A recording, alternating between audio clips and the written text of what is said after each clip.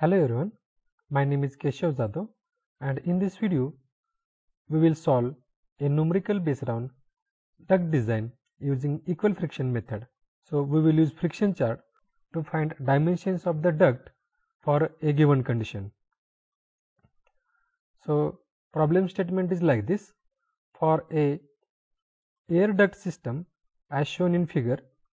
So this figure is given to us.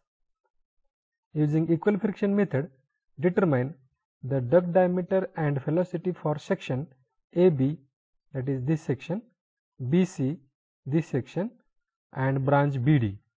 Assume velocity in the main duct AB 10 meter per second. Also calculate maximum pressure drop in the duct system.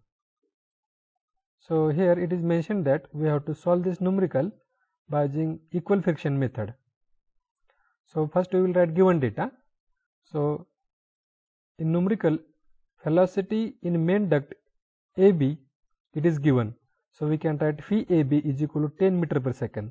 Also from this given figure, we can write length AB is equal to 30 meter, length BC 30 meter, and length of branch duct BD is equal to 10 meter.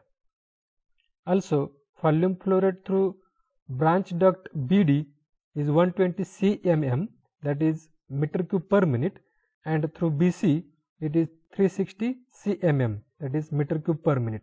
So we can write QBD is equal to 120 meter cube per minute, and if we divide by 60 to this 120, we will get 2 meter cube per second. Similarly, to convert 360 meter cube per minute into meter cube per second, we can divide to this 360 by 60, we will get QBC is equal to 6 meter cube per second. Now here volume flow rate through this section AB is not given.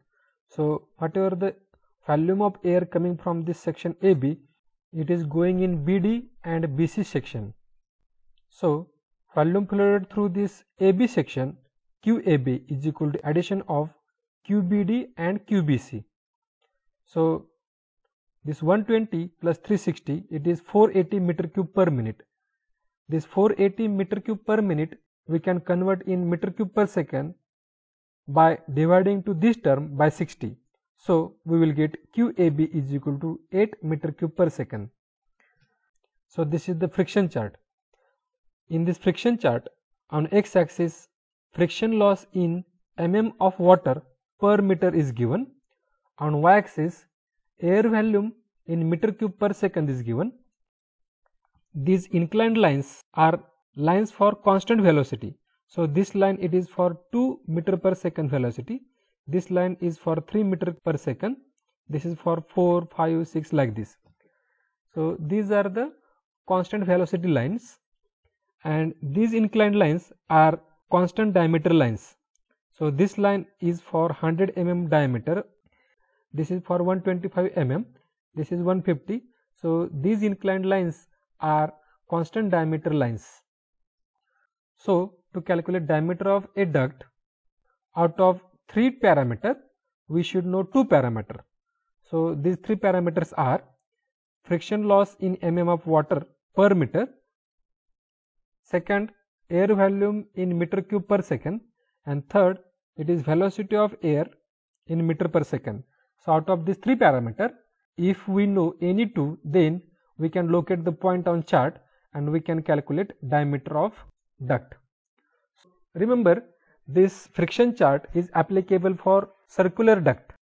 If in given problem rectangular duct is mentioned, then in that case we have to convert that rectangular duct into equivalent diameter of circular duct. I have prepared separate video to calculate equivalent diameter of circular duct for a given rectangular duct, and link of that video is given in description of this video. So here we have to calculate diameter of each section of the duct. So for duct AB we have velocity and volume flow rate. For duct section AB we have velocity VAB is equal to 10 meter per second and volume flow rate QAB is equal to 8 meter cube per second. So we can locate point on this friction chart by using these two parameters. These inclined lines are constant velocity lines. So we have to locate 10 meter per second velocity line. So here this is the 10 meter per second constant velocity line. So I will highlight this line. Then volume flow rate is 8 meter cube per second. So here it is 8. So we can highlight this line. So here we will get intersection point. And if you see the constant diameter line passing through this point, it is 1000 mm.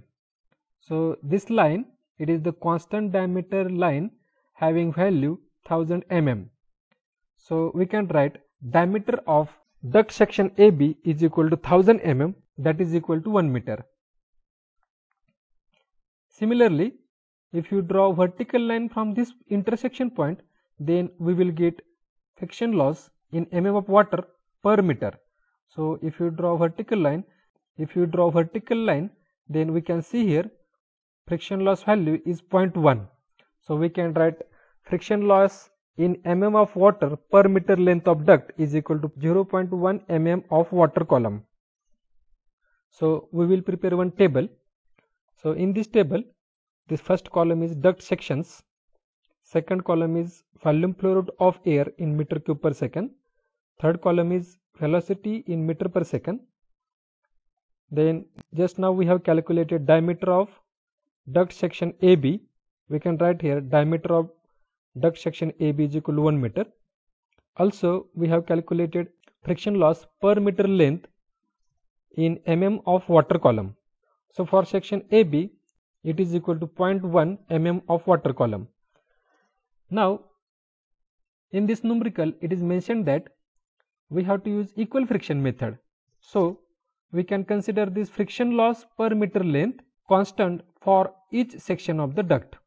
So we can write here friction loss per meter length for section BC and BD is also equal to 0.1 mm of water column. And by using friction chart, we can calculate diameter of this section BD and BC. So we will draw a line for friction loss per meter length 0.1 mm of water column. So this is 0.1. So we can draw one vertical line passing from this point. So for duct section BC, volume flow rate is 6 meter cube per second. So here we can locate this 0.6 and we can draw horizontal line from this. So here we will get intersection point. Now I will zoom in this chart. We can see here from this intersection point, this line is passing.